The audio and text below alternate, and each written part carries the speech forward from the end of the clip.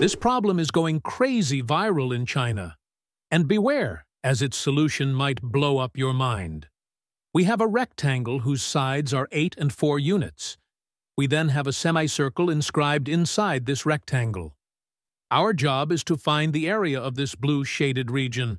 But an important thing to note is that we cannot use integration for this problem. So, can you solve it? Area of this shaded region is equal to the area of this right triangle minus the area of this region minus the area of this circular sector. Great! The area of this right triangle is relatively easy to solve. Its base is 8 and height is 4, so its area is 8 times 4 by 2, or 16. Now let us solve for the area of this region. For that, consider this square, whose this side is the radius of this semicircle. So this shaded region will be the area of this square minus the area of this quarter circle. This square has a side length of 4, so its area will be 4 square, or 16. And this quarter circle has radius 4, so its area will be pi r squared by 4, where r is 4, so its area will be 4 pi. Thus, the area of this shaded region will be 16 minus 4 pi. Awesome! So if we subtract both of these, we get 16 minus 4 pi, or simply 4 pi. Thus, the final answer will be 4 pi minus this. Therefore, now we only have to find the area of this circular section, and we are done. But that is the most difficult part, so pay attention closely. Okay, first consider this circular sector. Hence, the area of this will be equal to the area of this circular sector minus the area of this triangle. For that, let us label this angle as theta. Now, since both of these are of length 4, or the radius of this semicircle, therefore this will be an isosceles triangle. Hence, this angle will also be theta. Therefore, this central angle will be 180 degrees, or pi minus 2 theta. Area of the full circle is given as pi r square. So the area of this sector will be a fraction of this pi r square, right?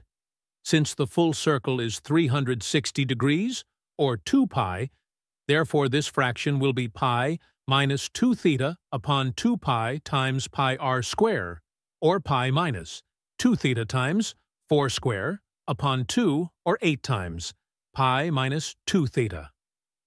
Phew! Okay, now consider this big right triangle.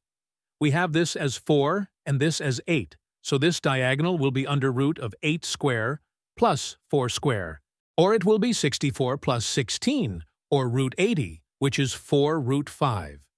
So using trigonometry, sin of theta will be opposite upon hypotenuse, or 4 upon 4 root 5, or 1 upon root 5, and cos theta will be adjacent upon hypotenuse, or 8 upon 4 root 5, or 2 upon root 5. Then finally, tan theta will be opposite upon adjacent, or 4 upon 8, or 1 upon 2. Now, if we have a triangle whose these sides are A and B, and this angle is theta, then its area is given as AB upon 2 sine theta. So, area of this triangle will be 4 square upon 2 times sine pi minus 2 theta.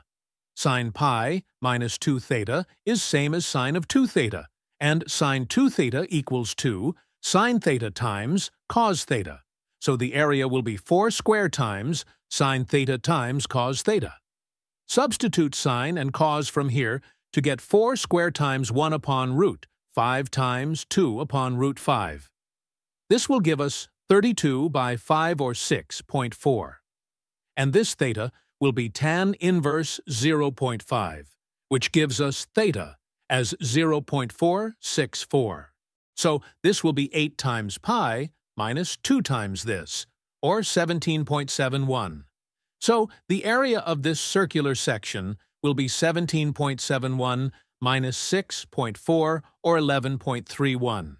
Therefore, our final answer will be 4 pi minus 11.31, or nearly 1.25. That was tiring, wasn't it? If you like it, please don't forget to share this video with your friends and support this channel by joining our community and becoming a member. So good.